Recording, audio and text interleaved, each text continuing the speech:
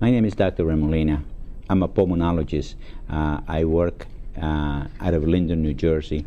I've been in practice for 30-some years, and our practice deals with a tremendous number of pulmonary issues, from asthma, bronchitis, pneumonia, pulmonary emphysema, sarcoidosis. But unfortunately, we see a tremendous number of patients that have cancer of the lung. You know, it's important to understand that cancer of the lung is a preventable disease. Most of the time, cancer of the lung is associated with smoking.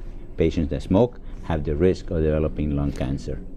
We see a number of patients in our office, and the spectrum varies from patients that have localized tumors that we can do something about to patients that have diffuse metastatic disease that we can do very little about. Our office is equipped to do pulmonary function studies, and when appropriate, we can make diagnoses by doing bronchoscopies, with transbronchial biopsies, percutaneous needle biopsies, etc. It is important to understand that cancer of the lung, there's a number of different types of cells. The most common is adenocarcinoma of the lung, which is usually a peripheral mass that presents in patients that smoke. Some patients don't smoke, and also can present with metastatic disease very early. In fact, we have seen a number of patients that present with seizures, and when we study them, we find out that they have a tumor in the lung that has spread to the brain.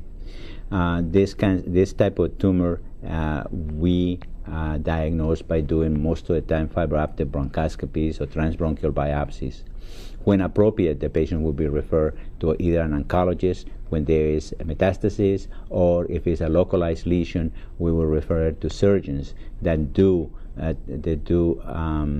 surgery called VATS, video assisted thoracic surgery, which is a minimally invasive procedure that with 3 little openings we can go into the lung itself and take out the tumor.